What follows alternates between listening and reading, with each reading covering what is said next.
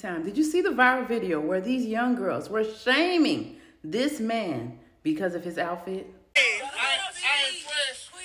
I ain't fresh. You're not fresh. No. At all. Just take no, sir. You just gotta take your L, bro. 40-year-old Derrick Lambert was just casually out one evening picking up Whataburger for friends when he was stopped by these two young girls who insulted his outfit and made him question himself before uploading the footage to TikTok so other people could shame him too. I'm sure they were surprised when nobody got the joke. The millions of people who saw this video agreed that he looked fresh.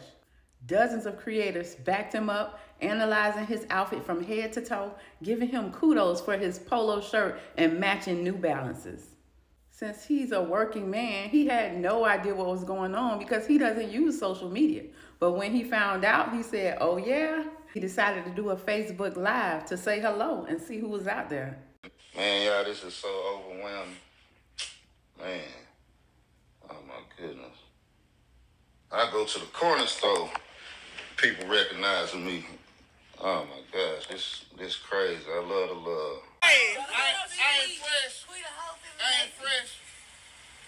Once the public got a whiff of his Southern personality, he ended up collecting more than 67,000 followers on Facebook and more than 100,000 followers on TikTok. That very same day, he released a t-shirt line, and somebody's floating around the idea of a doll that looks just like him.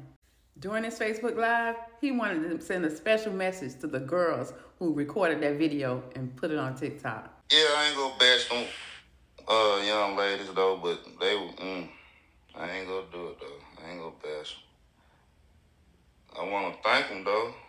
For somebody who doesn't know how to use social media, he sure made a splash and he knew what to do with it. Follow for more.